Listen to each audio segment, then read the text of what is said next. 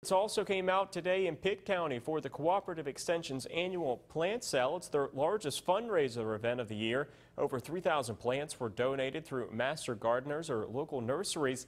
90% of the plants sold were for $5 or less.